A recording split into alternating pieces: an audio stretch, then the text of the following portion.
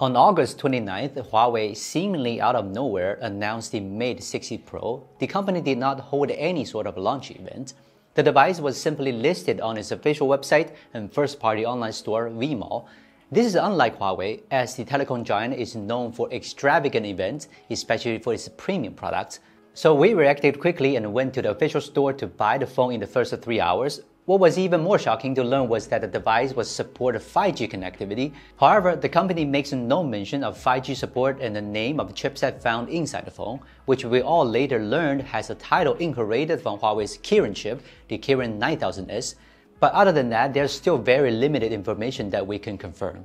It has been a week since the phone became official, and Huawei has already sold over 1 million units of the Mate 60 Pro. The smartphone is expected to ship at least 12 million units, and some analysts even expect the figure to approach 40 million. Multiple videos and articles, including ours, regarding the product have emerged in the net over the last few days. Based on the information available and what we found inside, we have compiled this video to answer the key questions about the chip powering the Huawei Mate 60 Pro. Which chip powers the Huawei Mate 60 Pro? Why is it so eye-catching? The Huawei Mate 60 Pro houses a Hisilicon Kirin 9000s chip. It is Huawei's first new mobile chipset in 3 years. Most importantly, the SoC enables 5G connectivity. Thus, the Mate 60 Pro is also the first Huawei 5G phone in a long time since the limited-run Mate 40 series from late 2020. Since 2020, Huawei has been banned from cooperation with almost any chipset suppliers outside China. These severe restrictions are mainly about Huawei's use of US technology, such as software to design and manufacture chipset. But later, Qualcomm first received the US permission to sell 4G mobile chipset to Huawei. So that's the reason why Huawei was always one step behind other brands and without 5G support in releasing phones with the latest chips in the 3 years. This is certainly a major blow to their phone business. Most industry analysts don't see a good solution for Huawei either, even suggesting that they might end up ditching the phone business.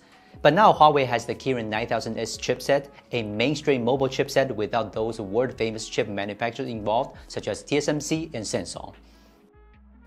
So who manufactures Huawei Mate 60 Pro's Hisilicon Kirin 9000s chip? Historically, TSMC manufactured Hisilicon chipset for Huawei.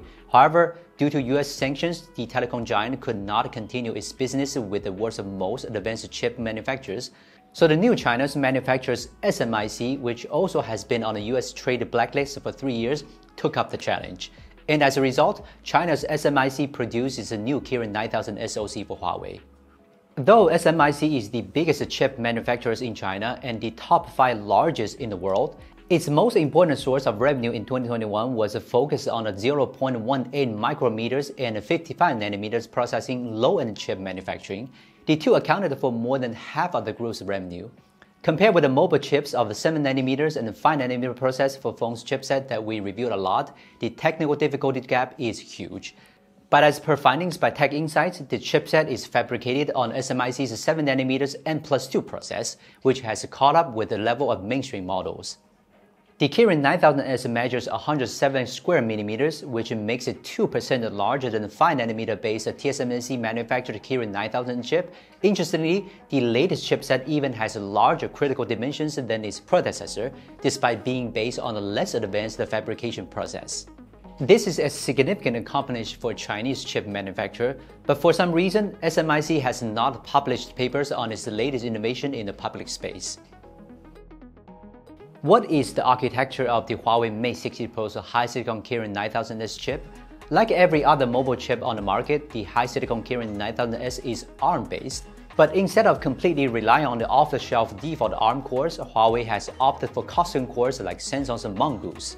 The Kirin 9000s features an octa-core CPU. Some benchmarks by reviewers revealed 12 cores since the CPU supports hybrid threading up to 12 threads. This makes the Kirin 9000s the first ARM chip on the market to support CPU hybrid threading. Out of the 8 CPU cores, the prime core is the custom Tisan core, clocked at 2.62 GHz. Further, the median core are again a cluster of 3 custom Tisan cores, clocked at 2.15 GHz. Finally, the efficiency cores are the cluster of 4-clock ARM Cortex-A510 cores. The clocking isn't really high due to concerns that the chipset may face great challenges with thermal and power management. But by far, the strategy seems relatively conservative. It didn't get heated up a lot and the battery life is performing at a normal level. The graphics are handled by the Medion 910 GPU, clocked at 750 MHz. The SoC also compresses newer versions of the DaVinci NPU, ISP, and Baron model. How powerful is the Huawei Mate 60 Pro's Hisilicon Kirin 9000s chip? Based on benchmark tests, the Hisilicon Kirin 9000s chipset falls behind the current gen Android champion, the Qualcomm Snapdragon 8 Gen 2.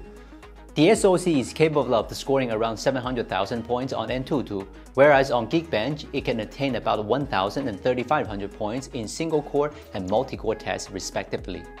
These scores put the performance of Kirin 9000s in the ballpark of Snapdragon 888. In other words, the chip is 2 generations behind the Android space. But are you really using your phone any differently more than you did 2 years ago? And I'm talking about flagship phones that were released 2 years ago.